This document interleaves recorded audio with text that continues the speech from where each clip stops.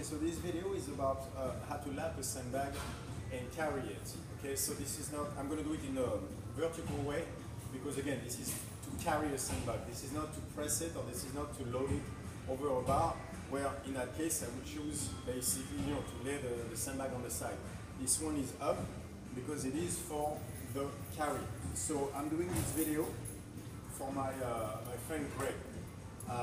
Greg has a CrossFit gym called CrossFit Resonate in the island of Tasmania, right off the coast of Australia. And there are a few CrossFit there, but Greg specializes mostly in Strongman, and he's going to promote the first Strongman competition there on the island of Tasmania. So I thought that was really cool. So I'm going to give him a shout out for that because he's promoting the sport, where he's at and everything. So during that competition he's going to do, one of the events is the sandbag for max distance. Carry a sandbag for max distance, obviously the best event you can do at a strongman competition. So now, let's do a video for the technical aspect of it. So, first of all, we have to lap the sandbag. So how to do this? The big mistake you'll see basically is people starting with their butt very low like this and trying to grab it in front. When you do this, it's very hard to keep the sandbag with you, so you're never going to get any grip. Even if you do, the sandbag is going to be vertical and you're always going to end up slipping off your leg. So you have to look at it more like loading a stone, basically. So I'm going to incline the sandbag, keep my wrist close to my ankles so the weight is not shifted too much forward, like this. And then very importantly, I'm going to squeeze my elbows.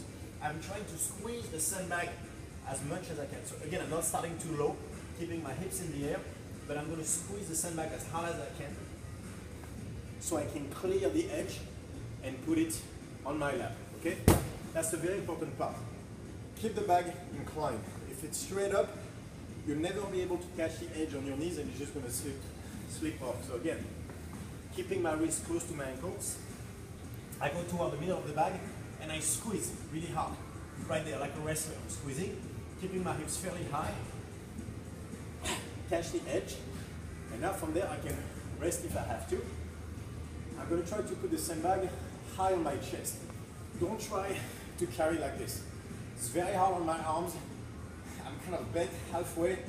It's going to touch my legs. It's going to be very hard to carry like this. So what I want instead is to carry the sandbag high on my chest.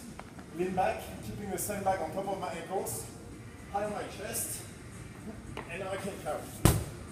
Obviously when it's that high, it's going to be hard to breathe. But I stand very tall, putting all the stress on my posterior chain. This I can take. If I put it lower in front, it's going to be all my arms, touch my legs. It's going to be a nightmare. So, put it high on the chest. It's going to be hard on the abs. Suck it up. If your hammies are giving up, you're doing it right.